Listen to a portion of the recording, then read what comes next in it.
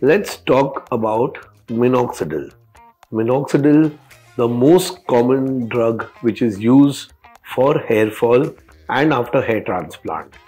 What are the things that we know or we think we know about Minoxidil, and what are the other facts and myths about Minoxidil? Now, Minoxidil basically helps in increasing the anagen or the growth phase of the hair. It has also got anti-inflammatory properties. It stimulates the WTN pathway, and it also reduces the inflammation. So it also increases the blood supply to the hair roots. So in these ways, it promotes the growth of the hair and it prevents hair fall. Minoxidil is the most popular therapy which is used for anti-hair fall. Now, this particular therapy was discovered accidentally as an anti-hypertensive drug which was used in very high doses orally. And then people saw that hair grows after using this drug. So then they realized that using this drug in small doses or using this drug in topical formulations can actually help in increasing hair growth and reducing hair fall. So that is how Minoxidil was discovered. It was used in 2%, 5% and now in 10% topical solutions. What is the ideal solution strength that should be used? 5% is the ideal solution strength. Now, Minoxidil basically is not in an active form. When it is applied topically on the scalp, it gets converted by an enzyme present in the scalp. This enzyme is called sulfonyl transferase and it gets converted into minoxidil sulfate. Minoxidil sulfate is the potent or the active form which acts on the hair roots to promote hair growth. Now, this particular enzyme may be deficient or may not be working as well in as many as 30 to 40% of the Indian population, and hence that's why Minoxidil may not be that effective in everybody. Number one. Number two, you have to understand that if you take Minoxidil orally, then you bypass this enzyme because this enzyme is also present in platelets, which is in the blood and also in the liver. So Minoxidil automatically gets converted to minoxidil sulfate in the bloodstream, which is delivered to the hair follicles, and hence in this active form will promote hair growth.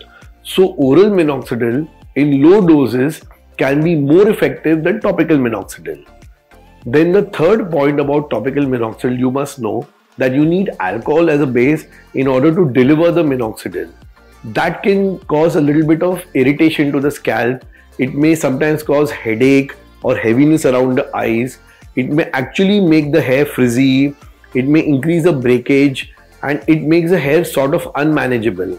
Also, when the alcohol evaporates, the crystals of Minoxidil look like dandruff, white flakes, and hence people think that the dandruff has actually increased. So hence all these factors don't give a very good cosmetic impression. Hence topical Minoxidil, though actually still today the most common form of use of Minoxidil and the most common therapy used for anti-hair fall, it still has low compliance rate where patients tend to stop it because of all these factors. What can we do to improve the effect of Minoxidil? Number one, use solutions which are not alcohol based. In these cases, maybe the effectiveness may reduce slightly, but at least the hair will not become unmanageable. Number two, if low concentration not effective, then increase the concentration of Minoxidil. Number three, you can use a particular drug called Mino Boost or Minoxi Boost. What this does, it actually increases the activity of the sulfonyl transferase, so that if you apply 10 to 15 minutes before applying Minoxidil, in that case, the enzyme activity increases, and then if you apply Minoxidil, more Minoxidil is converted to minoxidil sulfate, and hence that will actually help to improve the efficacy or potency of the Minoxidil. Number four, you can take it in the oral form. So that is also possible. So all these things can be done in order to improve the potency and efficacy of Minoxidil. Also apply Minoxidil with dry hands on the scalp. Don't just put it on the hair roots or on the hair where it drips down. It has to be massaged gently on the scalp. It has to be massaged preferably in the night. it should be massaged 2 hours before you go to bed, so that you don't it gets absorbed properly, and it doesn't get absorbed by the pillows, or it doesn't apply on the pillows. So that is the correct way of using minoxidil.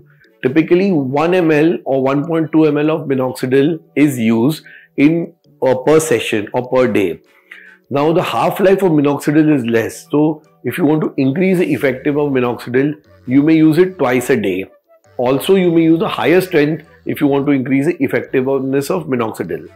Now we have formulations of minoxidil which are available with other drugs like topical finasteride, like Redensil, Capexil, Procapil, Aminexil, with retinol and various other components like caffeine, etc. Transcutol. So all these work in different ways in promoting hair growth. So you may combine minoxidil with some of these components to increase the effectiveness and potency of these formulations.